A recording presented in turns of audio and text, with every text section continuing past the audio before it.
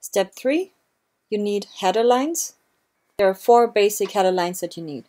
The first one is at begin. Then press enter and write at options, colon, and a tab. And then enter CA for conversation analysis. The third one is at media. Again, a colon and a tab, and we will fill this in later. Then enter again, and the last one is at end. Those are the 4 that you always need. To add media, you can either write the name of your media file, then comma and video or audio, or, which might be easier, you can go to File, select Media File, and then it shows the file that is in the same folder as you saved your transcript.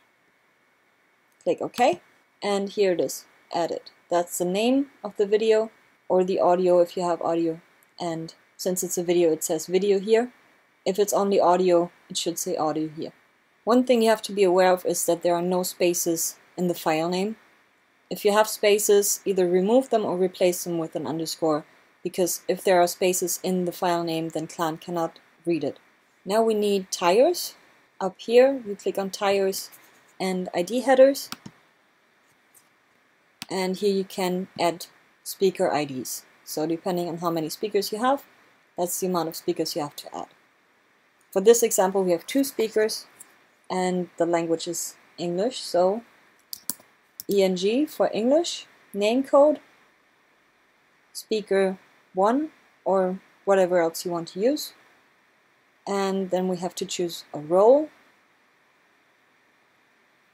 And these are the 3 things that we need: the role, the name code, and the language. The others you can add if you want to. So click Done. And you see here the add participants header has been added, and an add ID header has been added as well. Now we need a second one, so we go again to tires and ID headers and say create new ID. It automatically sets it as speaker 2.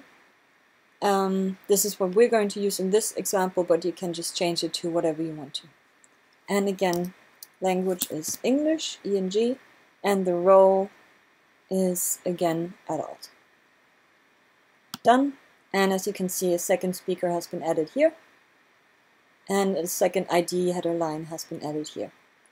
Now for some reason it changed the speaker 1 to father, and you can just delete that and write adult. And now the ID line is wrong, so we delete both of them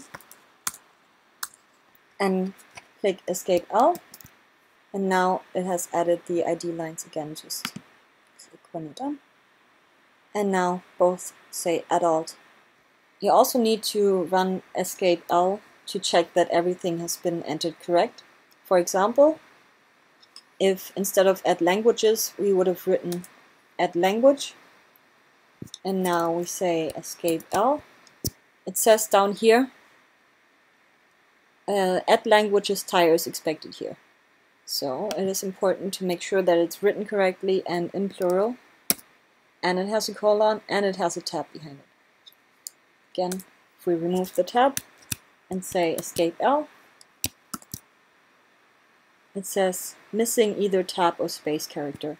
In here it says 2 in line 2. So here it misses a tab, and then again Escape L.